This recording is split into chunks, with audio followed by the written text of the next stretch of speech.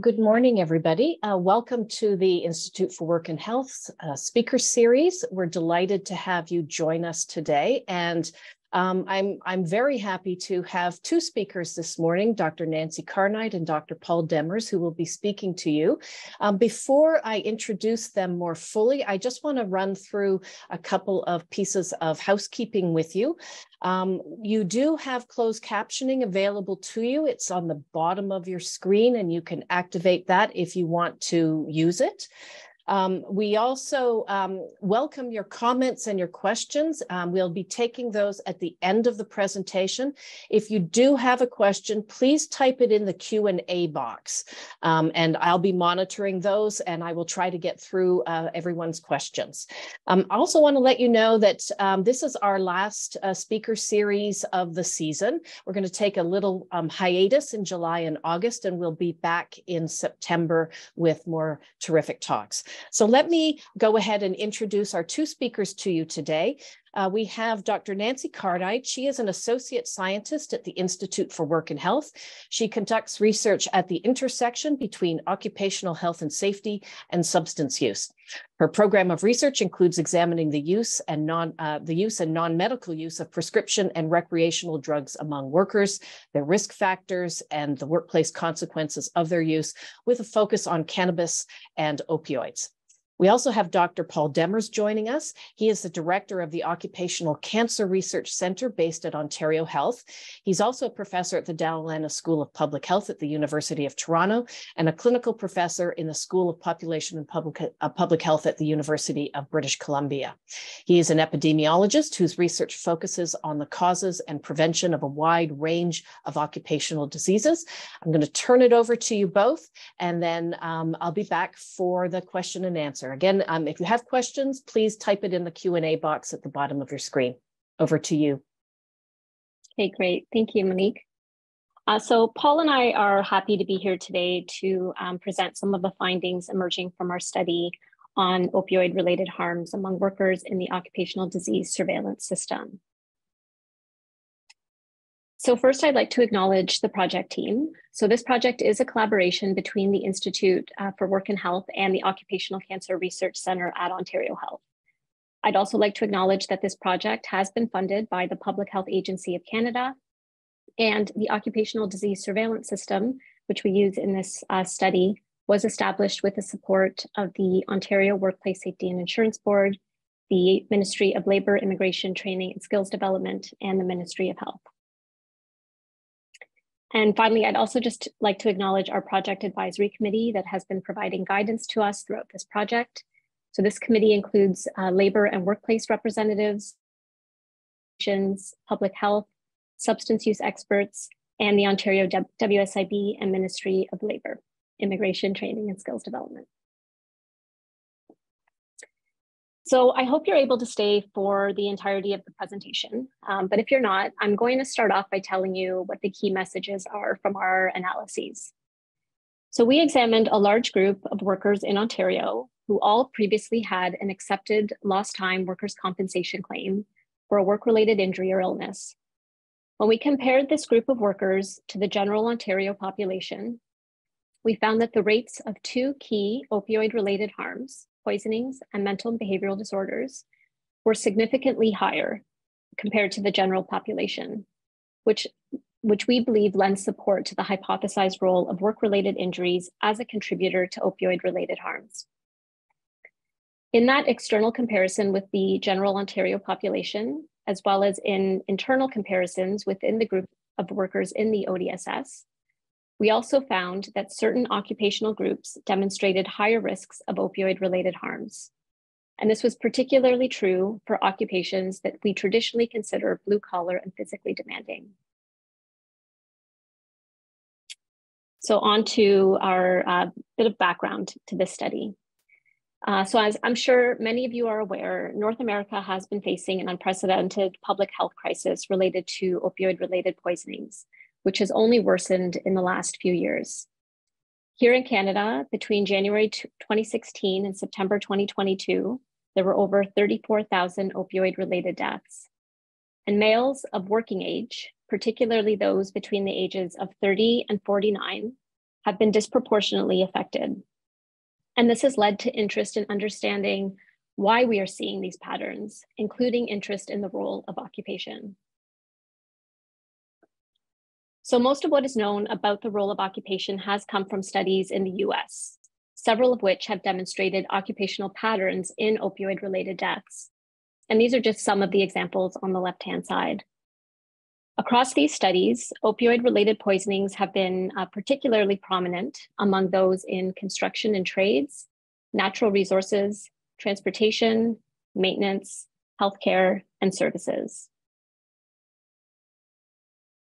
In Canada, data on employment among those affected has been relatively sparse, and the limited data on occupation that we do have has come from coroner data.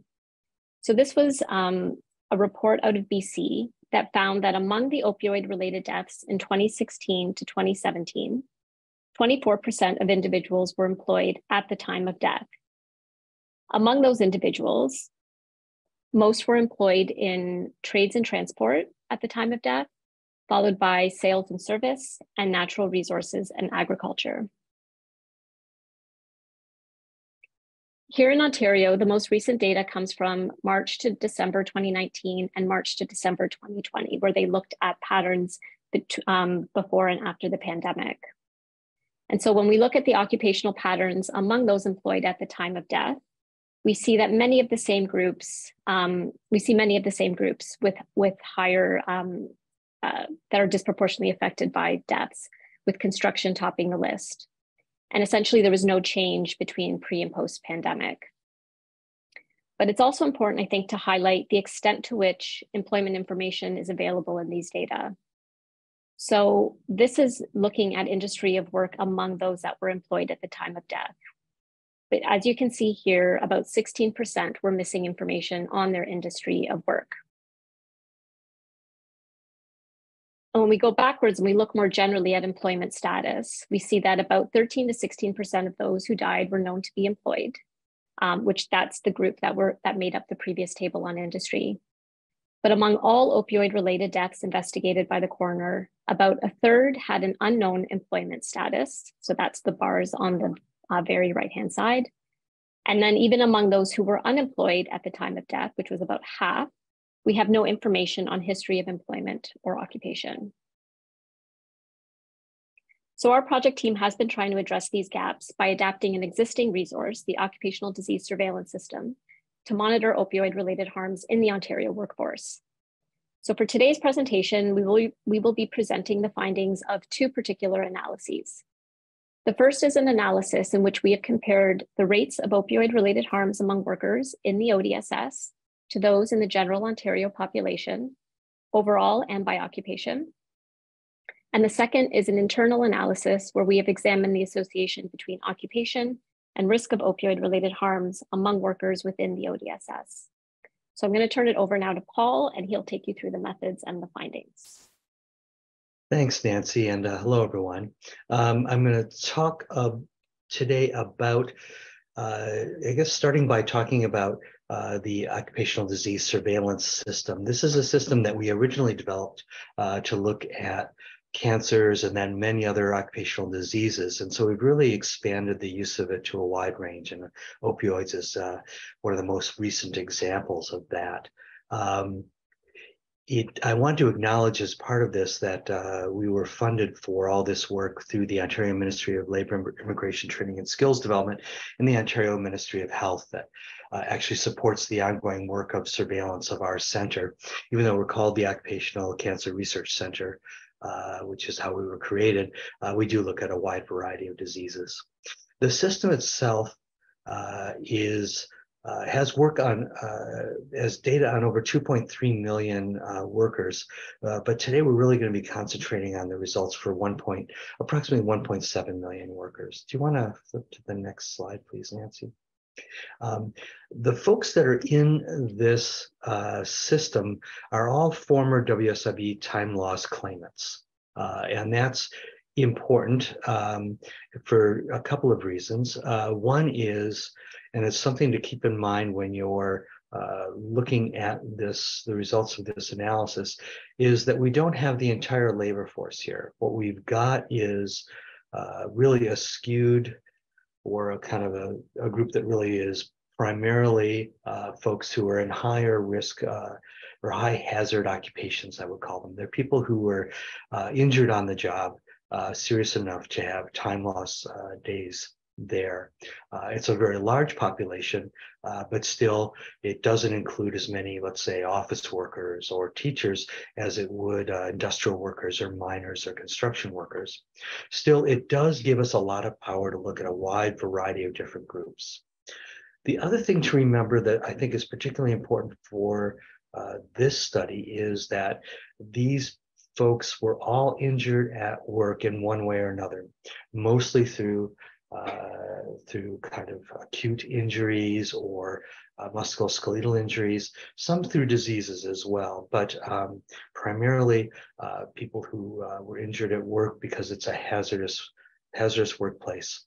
But because they're injured, that has implications for how we interpret the data. Could I have the next slide, please? There we go. So here you see what we start off with, which is our approximately 1.7 million workers. We actually initially try to link everybody in the cohort to our health records in the province of Ontario. Could you have the next piece of the pie, please? And we do that through linking to a thing called the Registered Persons Database, which is a database that has everybody in it who has a health number here in the province. And that allows us then to link to the other health records that will allow us to identify opioid-related harms. So if I could have the next. And in order to look at opioid-related harms, we're looking at both people who have been hospitalized and also people who show up at emergency rooms in the province. So we're using two different databases. For those of you who are familiar with these, one is the Discharge Abstract Database, which is for the hospitalizations, and the National Ambulatory Care Reporting System for the emergency room visits. Both of these are available to us from 2006 forward, and the analyses that we're going to present today go through 2020. Could I have the next slide, please? There are two different opioid-related categories of opioid-related harms that were mentioned earlier. We're identifying them based upon the ICD codes that are coded when somebody has an encounter with our healthcare system. But we'll be presenting results separately for poisoning and mental and behavioral disorders.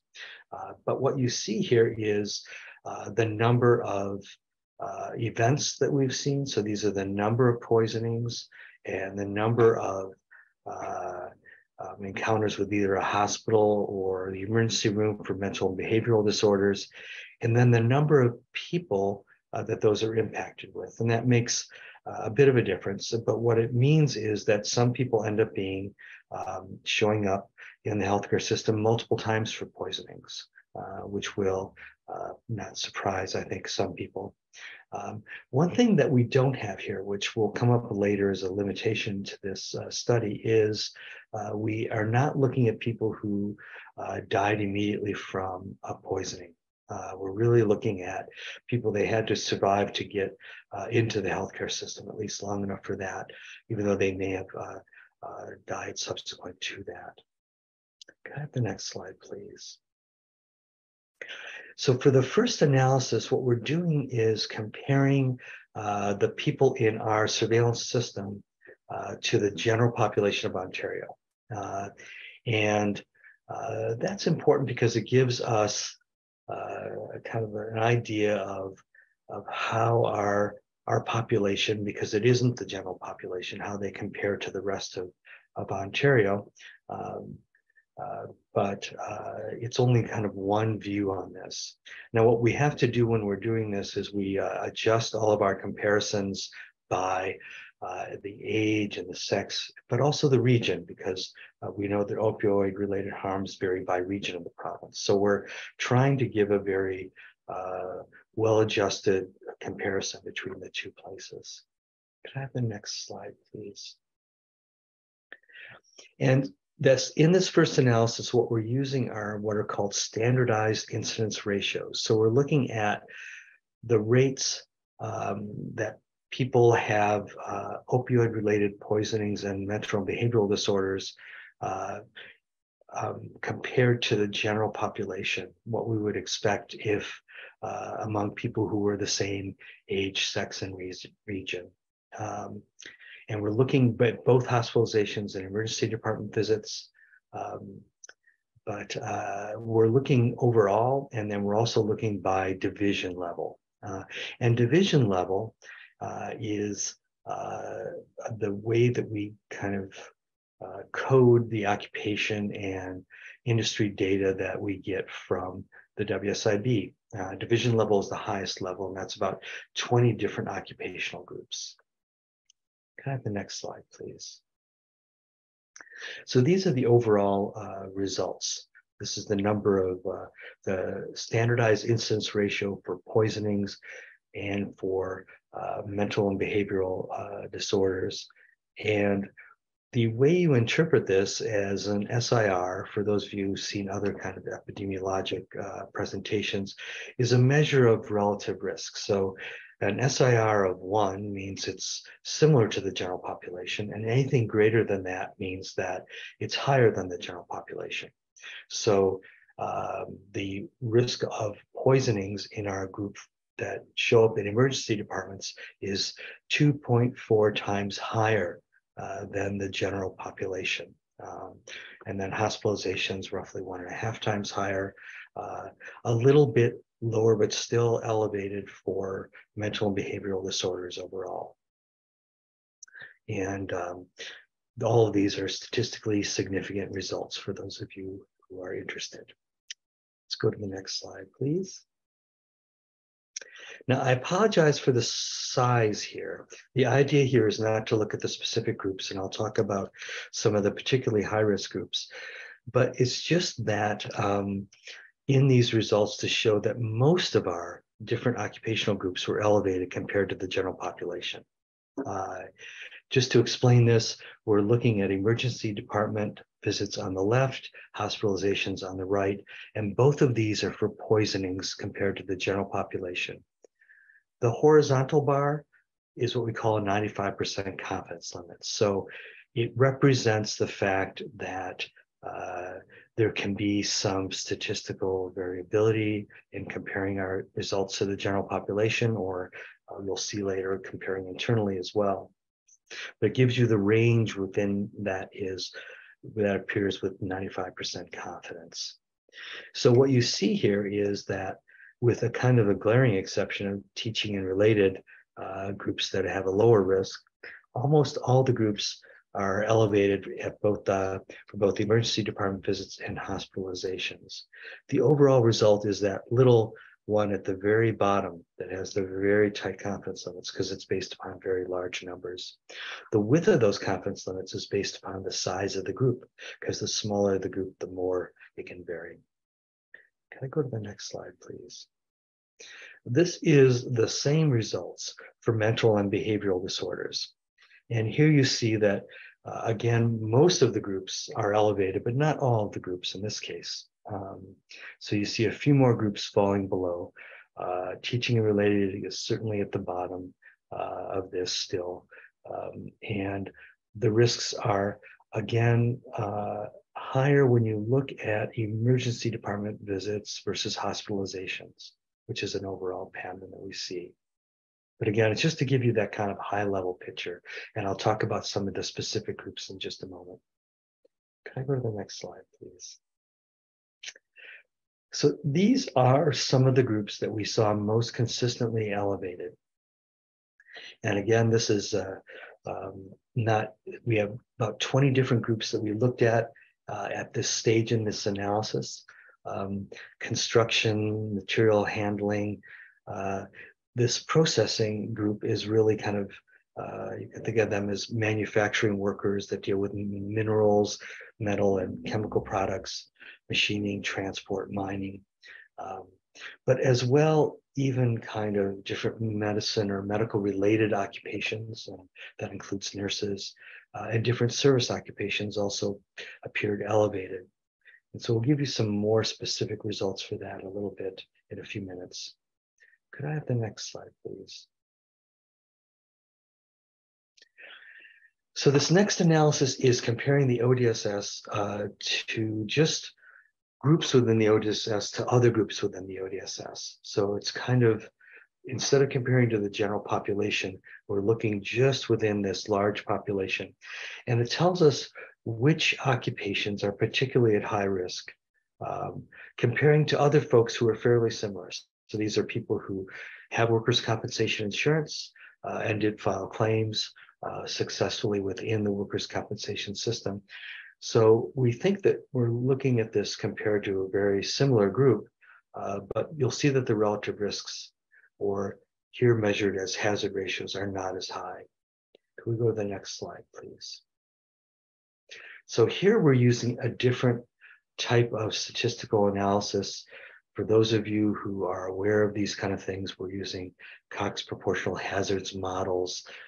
But the important thing is that what we're calculating here are hazard ratios, which again are a measure of relative risk. So a hazard ratio of 1 is similar. So it means that it's similar to the average of the entire group of the ODSS, versus an elevated 1 means that it's higher than overall the average for the ODSS. And here we're adjusting for age, sex, length of follow-up, and birth year. And we're looking at 3 different occupational levels. Here is the division level results, and you see many of the same groups that we saw overall when we were comparing to the general population. And I'll explain this slide a little bit here. So you see construction trades. The P is for poisonings. The MB is for mental and behavioral disorders. The first number there is the hazard ratio. So over 50% higher for both of those outcomes when we look at the construction trades. And then you see the 95% confidence limits that are there. So that's the range within we think that the actual risks is. And you see that for all of these, the risk is elevated for both poisonings and mental and behavioral disorders, forestry and logging, material handling, which is occurs in a number of different industries. These 2 processing groups are different types of generally of manufacturing workers. Highest risk in these groups that we saw before for mineral, metal, and chemical workers, less so for food, wood, and textile workers, where there's a smaller elevated risk, and then for machining workers. But remember that the interpretation here is this is compared to all other groups within the ODSS. And if we're comparing to the general population, they would be somewhat higher. Can I go to the next slide, please? But that was at this division level, and that's the 20 different groups. The next level is the major level, and here we've got many more different groups. So within construction trades, we have 3 different other fairly large groups, and we don't always see the same risk in each of the different groups. So you see there were an elevated risk in excavating, grading, and paving, a somewhat lower, or actually lower than risk than the overall ODSS for electrical related trades. The other construction trades is really many of the different construction groups that we consider, when we think about construction, people who are, carpenters and painters and other groups like that. And overall, they have almost an 80% increased risk of both poisonings and mental and behavioral disorders. We go to the next slide, please. We also see that there's a lot of different risks when you start to dig down further within machining. So we don't see an elevated risk at all. We actually see a decreased risk in metal machining. But in some groups like metal shaping and forming, we do see an elevated risk. What you also see here is that not every group that has a high risk of poisonings or a high risk of mental and behavioral disorders has the same risk for both opioid-related harms. So when you look at other machining related jobs, you see a 25% increased risk for poisonings, but less so for mental and behavioral disorders. Go to the next slide, please. Another couple of groups that I mentioned were mining and quarrying and transport equipment operating. Here you see poisonings is not so elevated, but remember, these are poisonings that would have to get to a hospital or to some kind of emergency department. And it could be that when you're in a more isolated industry, your chances of getting, being successfully transported there might be less. And then transport equipment operating. I'll give you a few detailed results for them as well. Next slide. The interesting thing here with transport equipment operating is what you see is a really kind of a lot of variability. Really quite high risks in water transport, even though there's not a huge number of people in there, but very high risk for poisonings. And a significantly lower risk for air transport, which for those of you who fly, you might feel better about that. But what we're seeing here is very, very different risks between these different groups, with motor transport kind of groups having a small elevated risk across the board. Could I go to the next slide, please?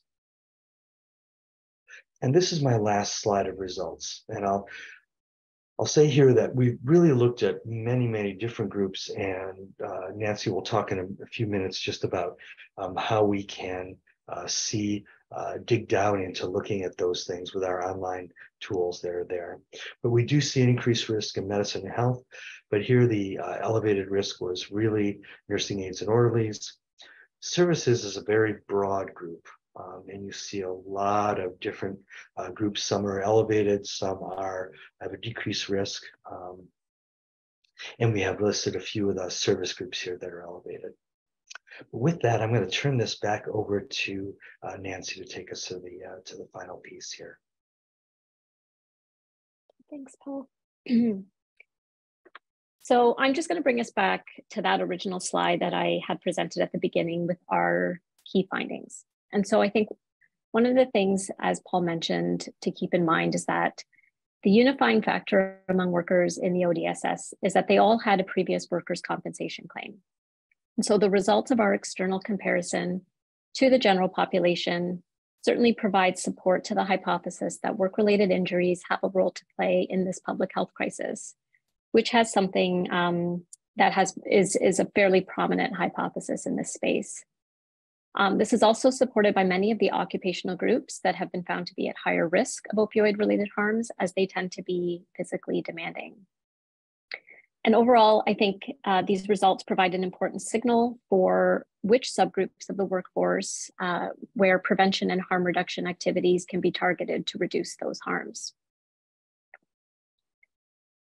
So for the next few slides, I'm just going to elaborate a little bit more about the potential role of work in the development of opioid-related harms, but keeping in mind that there is little research data available yet to fully unpack why we are seeing these findings.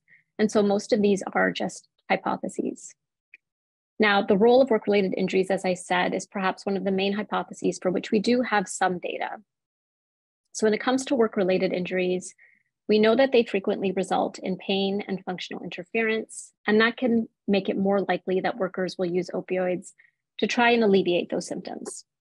And in fact, there is a large body of literature available that has demonstrated opioid prescribing to be common after work-related injuries.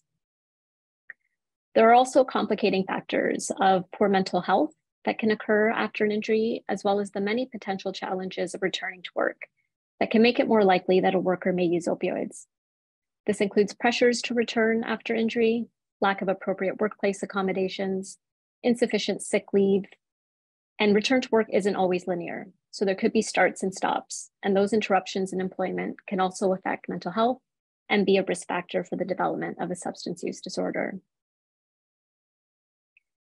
So the findings that we presented today from the external comparison analyses contribute to the very small but emerging body of literature providing support for the role of work-related injuries. So this study out of the US conducted a very similar comparison in which they compared rates of deaths among workers' compensation claimants with low back injuries to the general population. And they looked at different causes of death. But what they also found was that workers' compensation claimants had a significantly elevated rate of death due to poisonings. And this was particularly true for those with lost time claims or with permanent disability. As far as I'm aware, there's only been one study that's been published to date that has compared workers after a work injury with a group of non-injured workers. And the results of this particular study demonstrate that those with work injuries have a higher risk of experiencing an opioid-related death than non-injured workers. And so this was seen whether the injury was sort of a medical-only injury or resulted in lost time, although the risk was highest for those with work loss. Beyond the role for workplace injuries, there are other potential hypothesized reasons from at least a workplace perspective for why certain occupational groups may be at higher risk. So many of the occupational groups identified in our study and in others are typically male-dominated. And that can mean that there are certain gendered norms in the workplace, about showing strength and about working through pain, which could be a contributing factor. Some industries and workplaces may also be more normative when it comes to substance use in the workplace, so where it's considered more commonplace and accepted among workers. I think we also need to think about whether there are certain aspects of the work environment that could be contributing. So beyond physical demands, things like psychological and time demands of jobs, how much control workers have over their work, the degree of support they may be receiving in the workplace, and how isolated the work is, or how much supervision an individual might have. And finally, I think it's important to consider whether concerns about disclosure are playing a role. So workers may not be forthcoming about either their pain or their substance use due to concerns about stigma and the consequences that they may face at work if they do disclose that information. And you can particularly think about this in a safety-sensitive environment. And this can potentially exacerbate issues that the worker is facing. So finally, before we end today, I just want to briefly tell you about a data visualization tool that we are developing from this project. So the goal in producing this tool was to allow members of the public, particularly individuals and organizations looking for data on opioid-related harms from an occupational context, the ability to access information from within the ODSS to better understand patterns of opioid-related harms in this group of workers, as well as the characteristics of those experiencing harms. So this tool will allow users to create graphs of cases and rates of opioid-related hospitalizations and emergency department visits that have occurred among workers in the ODSS from 2006 to 2020.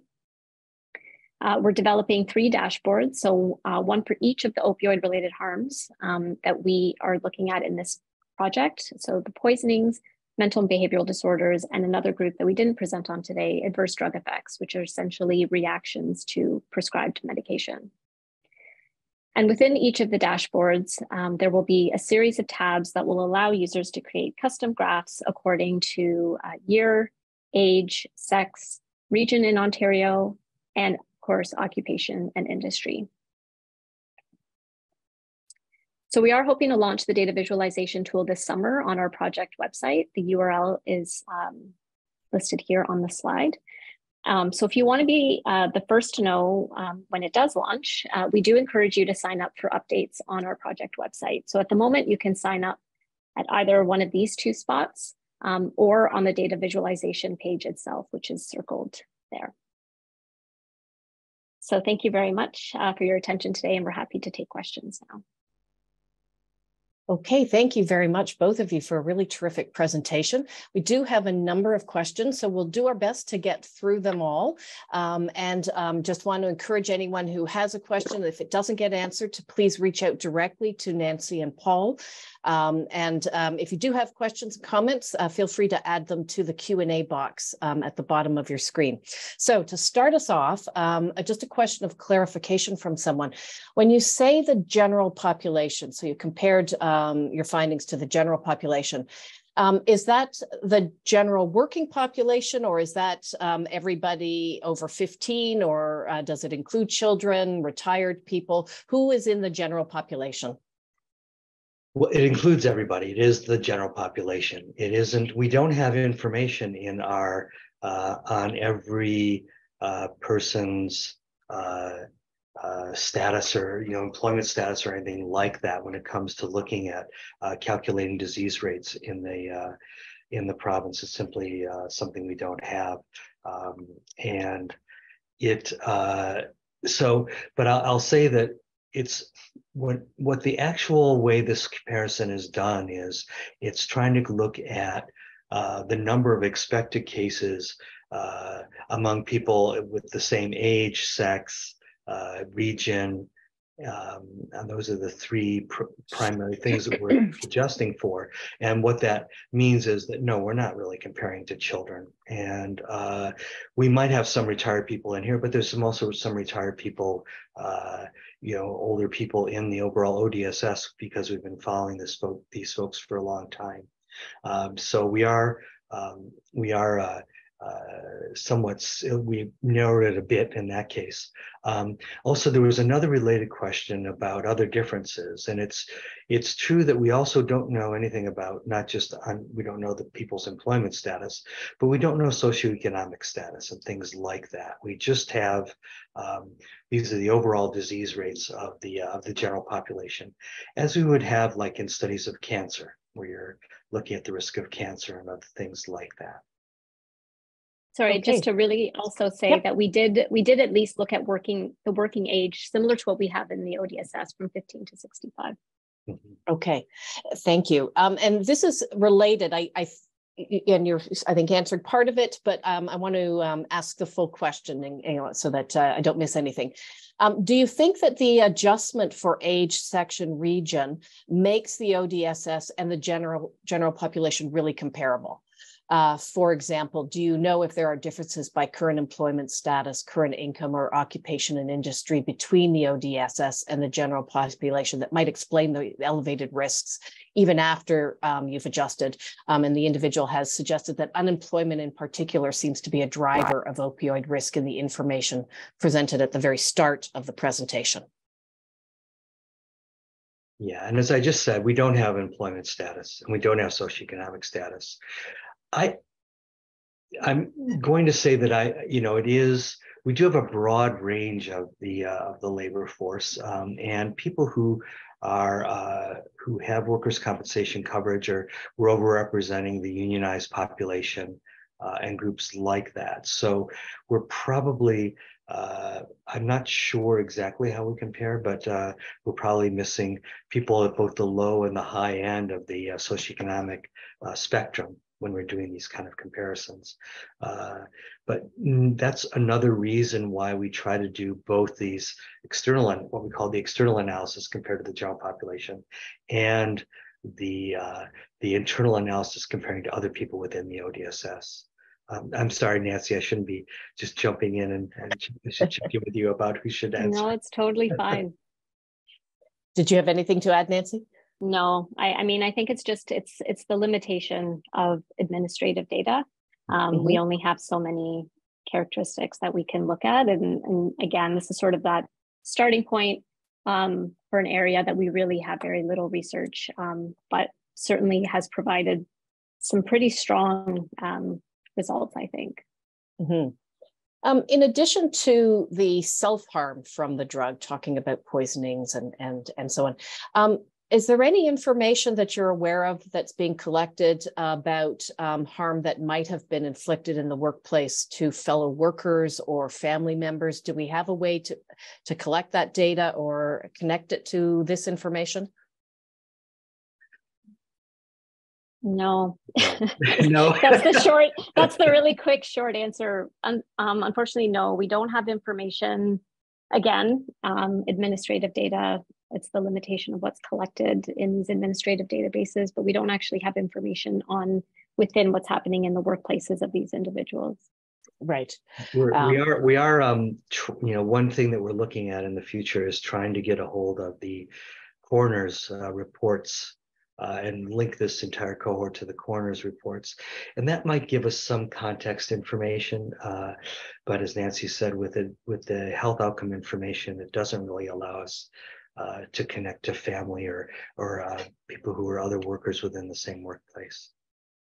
Okay, one of the listeners today is very interested in farming. Mm-hmm.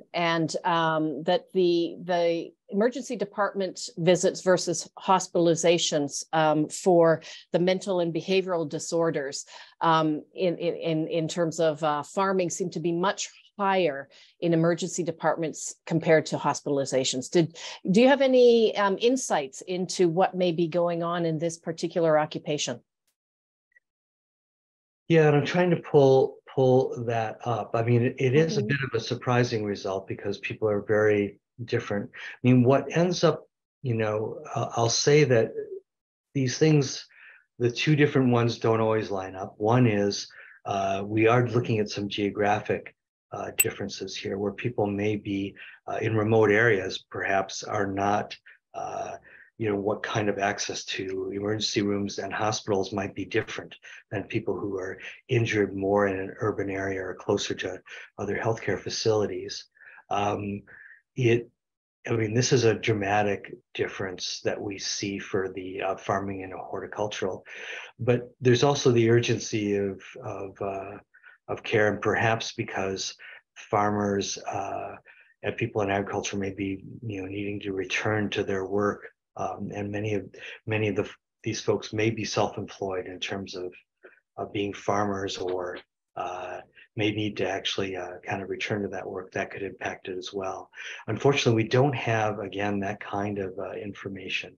But I will point out that there are other things that are going on with people who live more remote to the healthcare system. And I think I don't know if we can answer it in terms of farming in particular, but again, one of the things, as Paul had mentioned earlier, one thing to keep in mind is that people would have had to have survived long enough to reach an emergency department, but also to then be hospitalized. And we don't have information on mortality in this cohort at the moment. That is also something that we're trying to acquire. So that's also another limitation, is we don't really know what the outcome is, and whether some people are just not making it into being admitted to hospital as well. Okay. Thank you. By the way, a number of comments about what a great presentation. So let me pass those along before the next question. Several people are interested in next steps, particularly around data collection in sort of new ways to understand the findings, or in terms of knowledge translation. So let me ask about the data collection piece first. So one individual is very interested in whether or not there might be a potential to be looking more at prescribing behaviors, as well as WSIB education around narcotic prescription for WSIB claimants. And the individual is quite shocked at how much is prescribed without any explanation, and what it means to kind of transition to some of these narcotics and other pain meds. Do you want to comment on that, both or either of you? I can start, and Paul, you can certainly jump in if there's anything that I missed. So I think one of the things that quite often when we present these findings, people want to know about the prescribing, and especially because we're thinking about a workers' compensation cohort. So that is something that we're trying to also acquire. There's a lot of attempts at the moment to try and enrich the data that we do have. And so prescribing data is something that we are also trying to link into the ODSS. I think for the most part, what I think we need more primary data collection in this space, as I sort of mentioned, there are many hypothesized reasons for why we see study after study where we've seen all of these occupational patterns. But I think we need more primary data collection of workers, of employers, of healthcare providers to really understand what's happening and why this is happening in these occupational groups, including things around prescribing. Paul, I'm not sure if you had anything to add. No, I think that's certainly an area that we want to look more into, and that's one area of kind of data, additional data linkage. These getting access to each new database often takes some time. We're not encountering a lot of barriers in terms of being told, oh no, you can't use this data. It's just approval processes take time, and then once we have approval, the data has to be transferred into Ontario Health, into our really secure area. And I will reassure everybody that it's one of the most secure areas to do this kind of analysis in the province of Ontario. But all this takes kind of time for us to get the permissions and the data transfer, and then to do the analyses. So we are looking at analyses that could certainly go beyond the end of this grant, unfortunately. So we'll be looking for more extension of that into the future. Okay, thank you. Wondering about the distinction between poisoning and mental behavioral disorders. While they were separate outcomes, they could be connected and linked to each other in that someone with a mental behavioral disorder may have more poisonings.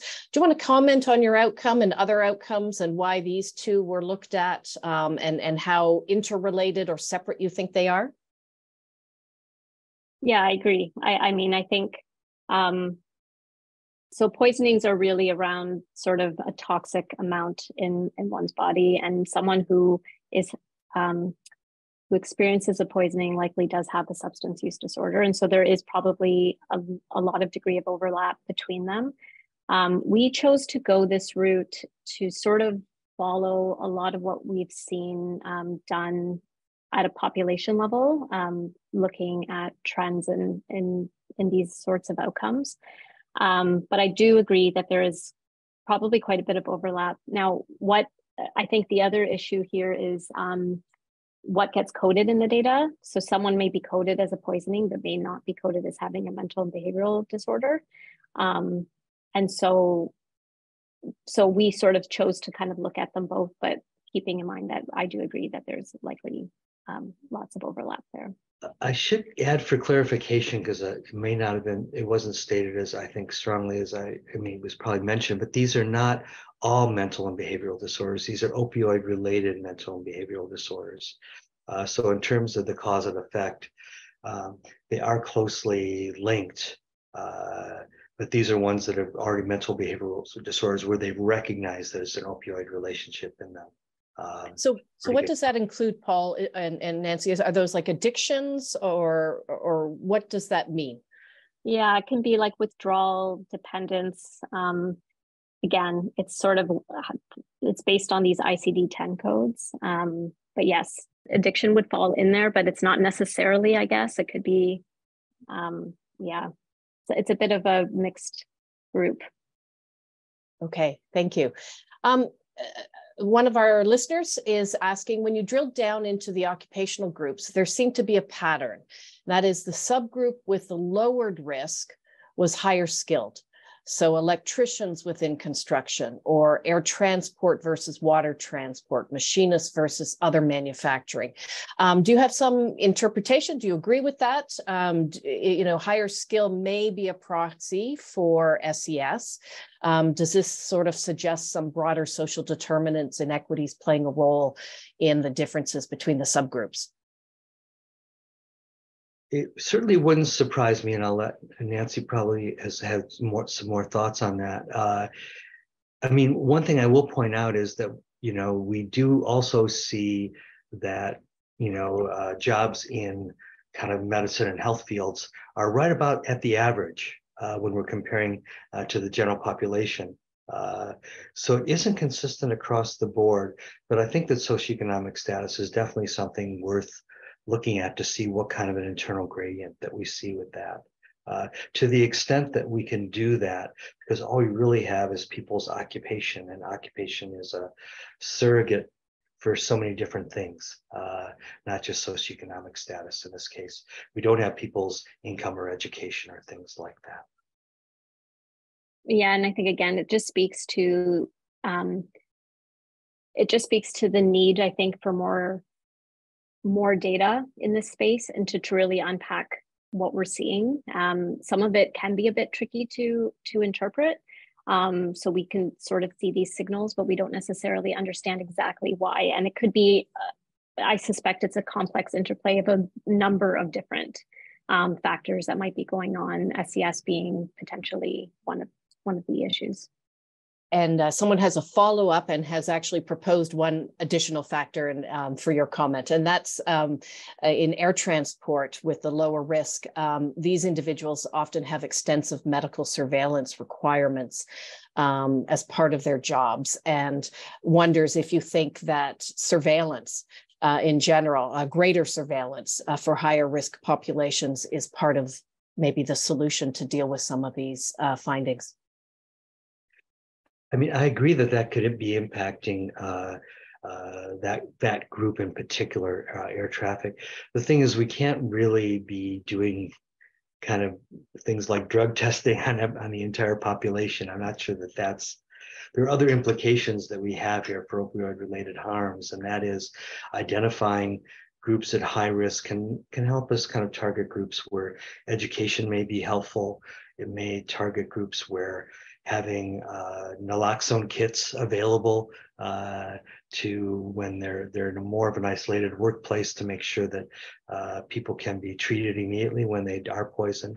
So there are a lot of good prevention implications that I think can come out of this work. But it's true, though, that in the interpretation of air, I think that's a valid one. There are not that many groups that are monitored as closely as that. Mm-hmm. Did you have anything, Nancy, to add? Nope. All right. No. Thank you. So you put up one of your later slides was about some of the other things that may be going on here. You noted the male-dominated occupations, substance use and workplace norms, work environment, and possibly disclosure concerns. Can you speak to some of those explanations, both in terms of what you might want to be doing as part of your team going forward to understand them, or whether or not right now there should be some targeted knowledge translation and exchange or awareness that might help to inform this area? Sorry, can you just repeat the first part? Yeah. Is, does your team have plans to try to understand some of those other explanations that you gave us for why we're seeing some of these findings, something or that, to understand them better, something about gender in male-dominated occupations or norms, disclosure? Are you going to look at some of these issues? So at the moment, so the funding that we have for this project is really about looking at the ODSS, but certainly that would be something that I think would be an appropriate follow-up, right? And again, speaking to the idea that we need to go beyond administrative data and start to think about doing some primary data collection in this space to try to unpack some of this and to try to understand what's happening. And I sort of see that as being a bit of a mixed method. So doing some qualitative work, maybe with some workers who have experienced, are recovering from opioid-related issues, but also sort of quantitative, surveys, interviews. So that's certainly something on the, I can kind of see on the horizon, but it's not something that we're currently funded for at the moment. Okay. I'll just add one thing. Yep. We are going to look at, we have looked at the separate results for males and females within this population. It's just there's so many results. There's only so much you can put into a single presentation, but those I think will also be available on the using the interactive tool on the website. So maybe for a sneak peek, are the findings complex so that you can't sum them in a quick in between men and women, or are you seeing something that you can share with us? So off the top of my head, I'm trying to remember. I mean, I remember that there were a couple of differences. I do remember, I believe it was service. We tended to see higher risks among females than among males. We haven't gone as far as being able to interpret this yet. So this is but we do see some differences by sex. Keeping in mind this is sex at birth. We don't have information beyond that. But those are things that we're sort of starting to explore now, are those differences that we've been seeing. Okay. I'm not going to get a chance to ask all the questions, so just wanted to say again to anyone who doesn't get their question answered, if you want to reach out to Nancy and Paul, please do. They would be delighted to speak with you. But a question here around whether or not the duration of the claim, the injury claim, is associated to elevated risks for poisoning or mental and behavioral disorders. Do you have information about that? Unfortunately, no. Okay. Which is interesting because in those other two studies that I mentioned, we do see that the risks were higher among individuals with with a longer duration or sort of lost time claim. So I suspect that longer duration may be playing a role in this as well. But we don't have that data at the moment in the ODSS. I don't know if you wanted to speak any more to that, Paul.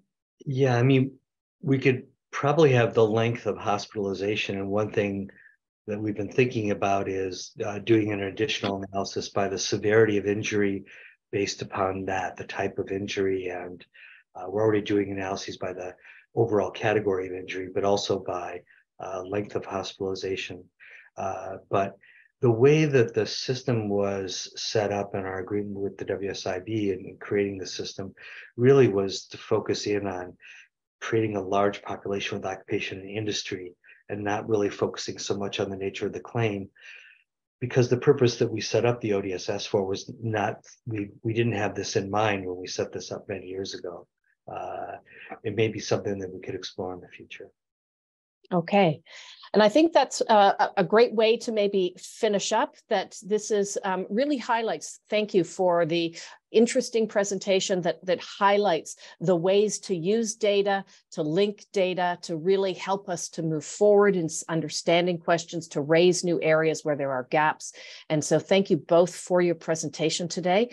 I want to thank everyone who attended. If you missed the beginning, we are going on a little bit of a summer break. We won't have a talk in July or August, but we will be back in September, on September 19th, when Dr. Linda Robson will talk about the effectiveness of different methods of Joint Health and Safety Committee certification training. If you aren't already getting alerts from us, please do sign up for them, and you'll hear more about our talks. And thank you so very, very much, Paul and Nancy, for a terrific presentation today. Thank you, everybody. Have a great afternoon. Thanks, everybody.